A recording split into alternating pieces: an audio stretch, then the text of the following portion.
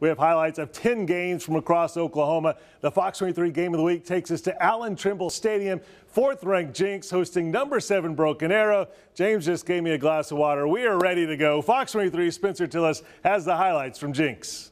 Jenks and Broken Arrow have had some great finishes over the past couple of years, but tonight's ball game is the one that they're going to be talking about for a very, very long time. Both teams right now battling for playoff position, a lot to play for in this thing, and ended up being a battle all the way to the finish.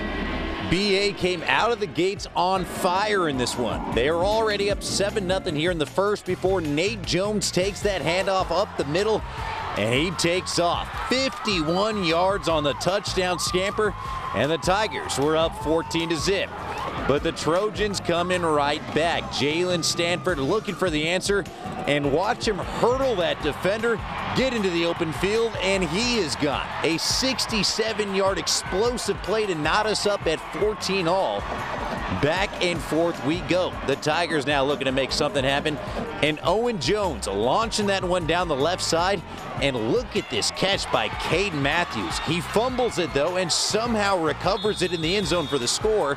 BA was up 7 at the break and 14 headed to the 4th, but Jenks not going away just yet. Trojans back within 7 with under 3 minutes to play. Ike Owens finding Ty Walls, a 46-yard strike, and we are all tied up again and would head to OT. Jenks would start with the ball first, and after they worked it down to the 1-yard line, Owens calls his own number. The QB keeper is in, and Jenks is up 35-28.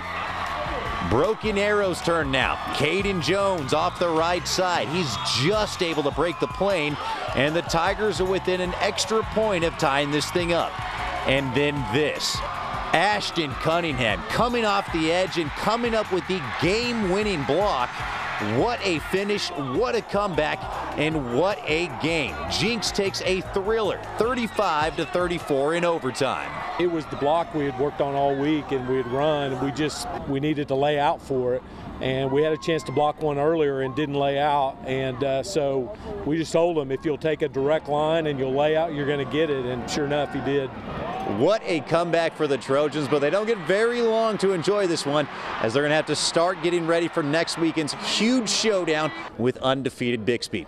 In Jenks, covering news that matters, I'm Spencer Tillis, Fox 23 Sports.